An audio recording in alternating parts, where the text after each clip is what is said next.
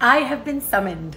This question was asked on Sophia the Jew's page, and a lot of people were tagging me because I am an Orthodox Jew who doesn't cover my hair.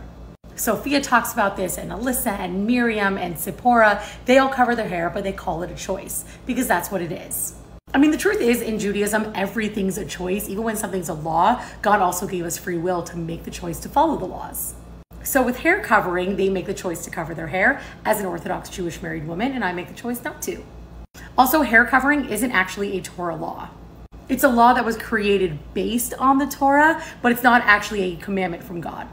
I'm not telling anybody else if they should or shouldn't cover their hair. It's just the personal choice that I make. And in my family, my mom never covered her hair. Neither of my grandmothers did. My sisters don't cover their hair. My sister-in-laws don't. We're definitely considered modern Orthodox. Although that term's kind of made up, so like people can call themselves modern Orthodox. I have friends who cover their hair who say they're modern Orthodox.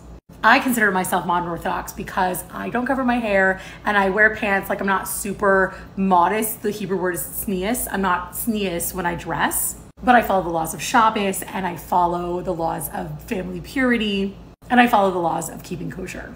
Those are the three main pillars of Orthodox Judaism. And while in some Jewish communities, everyone covers their hair, and if you don't cover, you're judged for it. In my community, there's so many people who do cover and so many who don't. And anybody who judges me, they're none of my business.